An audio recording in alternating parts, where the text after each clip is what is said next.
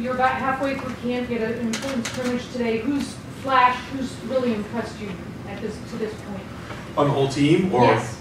Well, I want to look at the film today. Today was really the first day in pads that we've hit, we've tackled to the ground. A lot of the stuff leading up to this point we were kind of installing, and you didn't get a really feel for that. Today was a little bit more of a feel for that. I want to get on the film and see what that was all about. But certainly the defensive line, I thought, did a good job creating penetration. You felt that. And Baron Browning has shown so far that he's really made a lot of progress in a short period of time. That's been exciting. I think our secondary is getting their hands on a lot of balls. We had a couple pick sixes out there, which was really good today. So, I think those guys are doing a good job. I want to watch the film and really, grade it and see how guys grade it out. But, we're going to treat it like a game and see how everybody, did in terms of a grade, and then we'll go from there. Front row left, Mitch. Hey, Ryan. B.B. Landers talked at practice the other day about mental health issues, and he put that Twitter video out after the Dayton shooting. I'm sure you've seen. What does it mean to you to have a kid like that who's willing to talk about this issue, openly?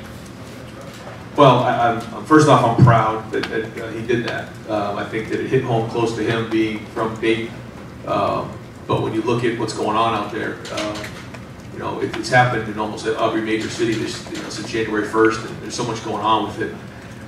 We've had meetings. I've talked to the team about Nina and I's fund and what we believe in with on our sleeves. We've hired 2 more athletic counselors that will be in-house, that'll be working with our guys, and they were introduced to the team this past week, and they understand that we're here, that there's no stigma attached for asking for help, and that mental illness is one of those things that we have to make sure that there's no stigma attached to it. And I think our guys are hearing the message, and I'm proud of BB for standing up. BB is somebody who's been here for a while, has got a lot of respect from the younger guys, and to have a voice like that so that people can hear that it's okay to ask for help, I think it means a lot. So I give you a lot of credit for doing that. Front row middle, Dave.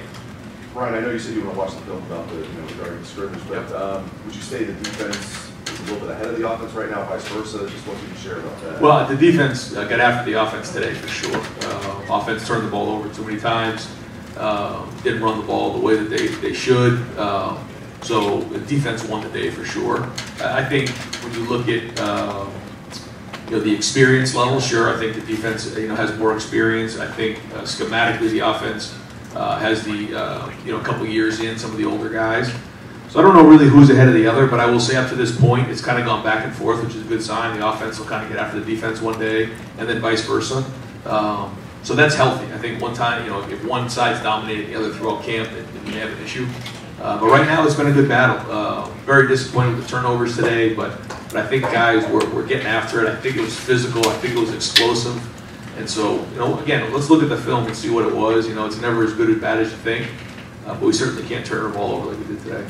I know injuries is a touchy subject, but I do want to ask about Austin Maddox, such a big part of the team this year. He hasn't been practicing, I don't think, at least when we've been out there. What can you share about Austin Maddox? Yeah, again, not really getting into specifics on injuries, but he's out right now, and we expect him back in another week or so. Front row middle, Joey. Hey, can you just go a little bit more on the scrimmage? How many plays did you guys go?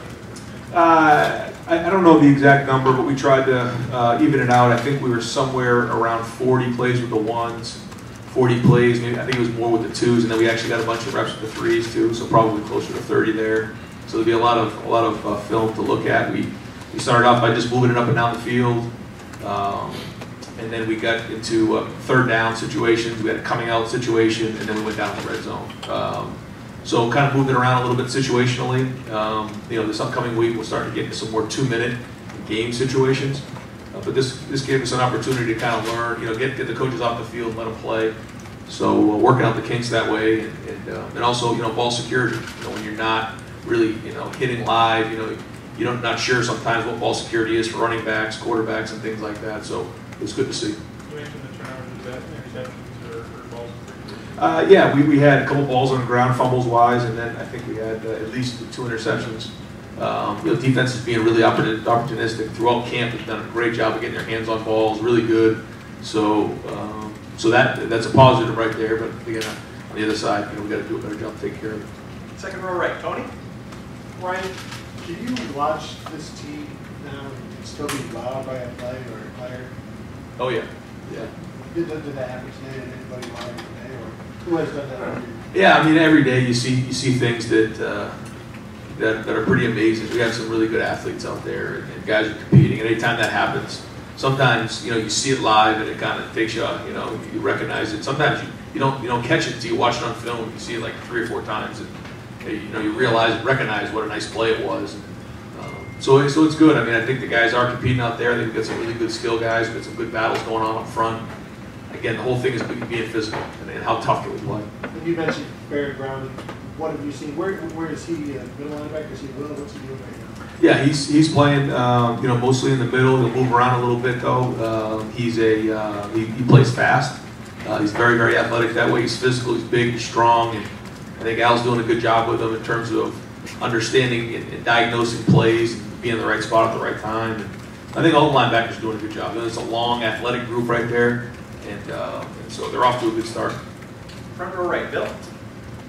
The right tackle position might be the most competitive on your offense. Could you give an assessment of where that stands right now? Yeah, I think Bowen. He has more experience. He's been there before. I think it's the first time he's felt really strong on that leg. He's doing a really good job. He's been solid. And then Nick, not as much experience. A lot of upside. I think when you look at it right now, it's probably really close. It's probably neck and neck. They're rotating in. Some are getting reps for the 1s and 2s. We don't really look at who they're with. We just kind of roll them. And Stud's doing a good job of rolling those guys and making sure that they're all getting reps, because again, if both of them deserve to play, they will play. So right now, I think it's pretty good. I want to see how they grade out today. How do you do that when I'm going to be one right tackle? Have you seriously consider rotating guys within games? Yes. Front row right, Austin. Ryan, when you talk about turnover problems today, your first impression, would it be offensive execution or credit? Yeah, that's a great question, because I think once you get on the film, you have to realize and look at it and see what exactly was going on. Was it a pressure? Was it a route that was running correctly, or was it just a really good defensive play? And so that's what we got to look at. I think maybe a little bit of both. I think there's some things we could have cleaned up and been a little careful. What happens when you play quarterback in practice? There's no real ramifications for just leading it down, throwing it downfield, and if a play's made, it's made. If not, it's the next play of practice.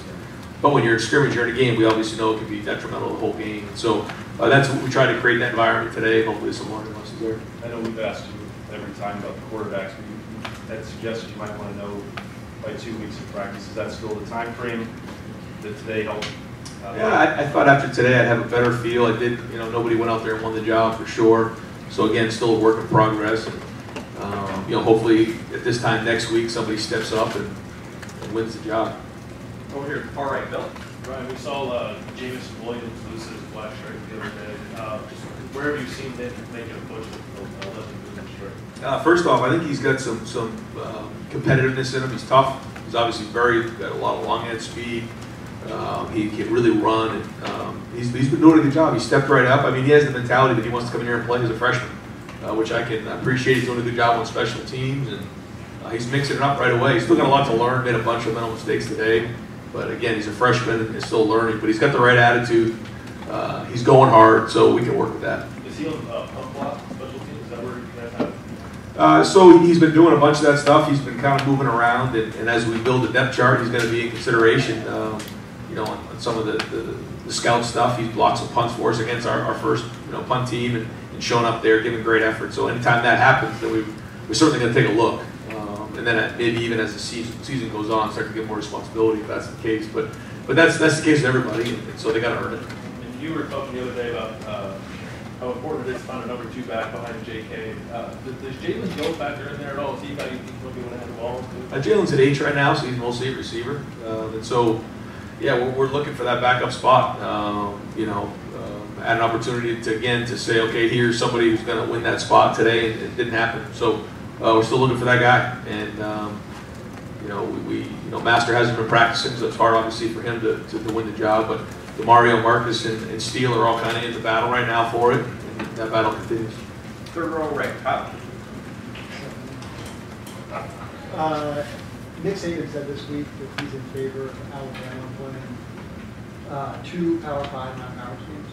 I know Ohio State has that coming up some years in the future. Just wondering, as a head coach now, what your kind of philosophy of non-conference. Well, I think that, when Coach Saban's talking about his scheduling, it's just different than ours because we have more conference games. So I don't know if it's apples to apples. We have our 9 conference games, so that's different. So I think if we both had 8 conference games, then maybe that would be something to consider. But I think having 9 conference games is hard. It just is. I think it's hard on the strength of schedule late in the season, and it's hard obviously when you have to play in this conference and play that many games. So I think we're talking about 2 different things. And then just another broader question. The targeting rule's been around for like 10 or 11 years now. There are some tweaks to it this offseason. Just what are your thoughts on how it works, how that works? Just general. Well, I think when you look back on some of those hits that were happening 10 years ago, when you see them now, you stop and it just takes your breath away because of how violent they were. So it certainly has helped the safety of the player. I think it's sometimes, guys are penalized when maybe there's nothing they could have done, but I think the spirit of the rule was to protect players more, and I think it's done that. Front row right, Tim. Yeah, Brian, what's sort of the status of Thayer Munford, for example? Are y'all bringing him kind of along slowly? How would you describe it? Yeah, no, he's he's on volume control, and he's coming back strong. He looks really, really good, and we're not just going to throw him out to the wolves early on. We're going to kind of ease him back, but so far his progress has been really, really good. And two quickies. As you talk here, as you've been speaking here through camp, you seem pretty enthused about your defense. Does it look different? Does it feel different than it did a year ago? What has you kind of going on in that group? Well, I just think first off, there's an energy to them. I always like when guys are a little salty, have an edge to them, and have something to prove. I just like that about any player at any level, and I feel that about those guys. They had to read a lot of stuff in the off season and during the season last year, and that makes them hungry. And so I just like that spirit they have about them right now, and they have something to prove every time they step on the field, and I think that makes for good football. So I just like being around those guys. They're tough right now, and I think they just can't wait to play. And I think the more you see those guys play, I think the more you'll see that there's good chemistry over there, and they like being around each other. Another thing, obviously you didn't get to watch.